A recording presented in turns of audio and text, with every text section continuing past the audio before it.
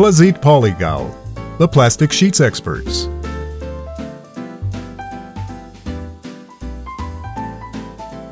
Before installing Topgal standing seam panels, ensure you follow the recommended installation instructions or consult with your local professional. Plazit Polygal also offers technical assistance for your convenience as well. Remember, improper installation can ultimately result in an unsightly and unsafe roofing project. Now let's go ahead and get started. First, ensure you have everything you need for your installation project, which should include Topgal panels, connectors, suitable stainless steel anchors, plugs for the connector ends, adhesive sealing vent tape, end profiles, and stainless steel screws. Plan your installation so that all preliminary work is completed before you begin installing the panels on your structure. This will ultimately save time, money, and is good safety practice overall. If you need to store the Topgal panels and the profiles for any length of time before installation, make sure that they are not exposed to direct sunlight. In the Topgal system, the side with the connector teeth is called the toothed side, and the side opposite is the flat side. Sometimes only one side of the Topgal panel is protected against the effects of ultraviolet radiation. Pay attention to the marking. The protected side of the panel is covered with a special protective film bearing the Plazit Polygal logo, or with a protective film that has a strip with the appropriate marking. The panel should always be installed so the side with the ultraviolet protection is facing out. If you are installing the Topgal system on a curved structure, make sure that the cold bending radius of the panels is within the specified limits. You can obtain this information from your distributor when purchasing the Topgal, or get it directly from Plazit Polygal's Technical Support Center.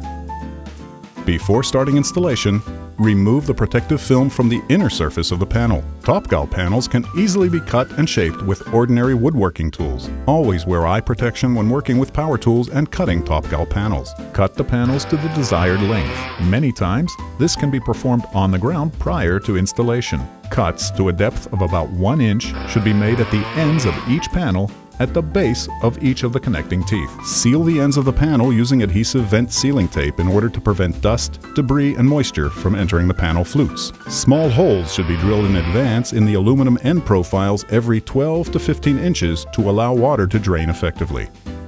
On roofing projects where Topgal is installed, there should be a minimum slope of not less than 5%. This is very important to allow for proper runoff and roof drainage.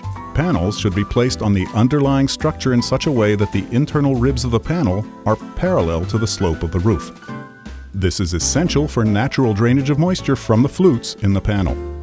During installation, the panels should be aligned with the uppermost end line of the underlying structure and squared up. The panel should project outwards over the line of the outermost structural beam. Avoid stepping on the panels while working on the installation. This could be dangerous and may damage the panels. The first panel should be installed just shy of the end of the structure. It should be about 1 inch short to allow installation of the anchor and the side profile.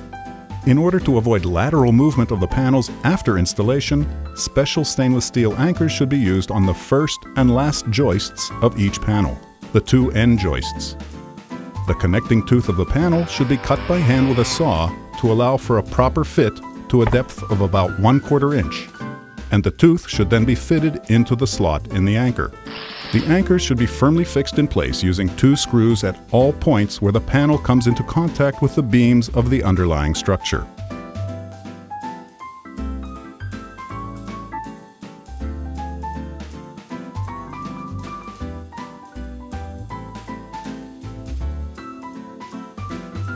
After the anchors and the end profiles are in place, the first connector can be installed.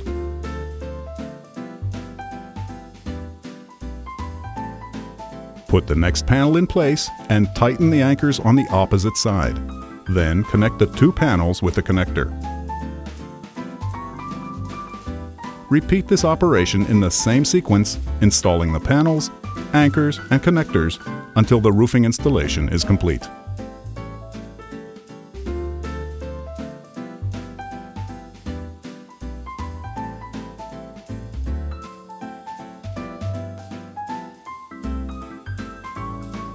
After the last panel has been installed, add the aluminum end profiles.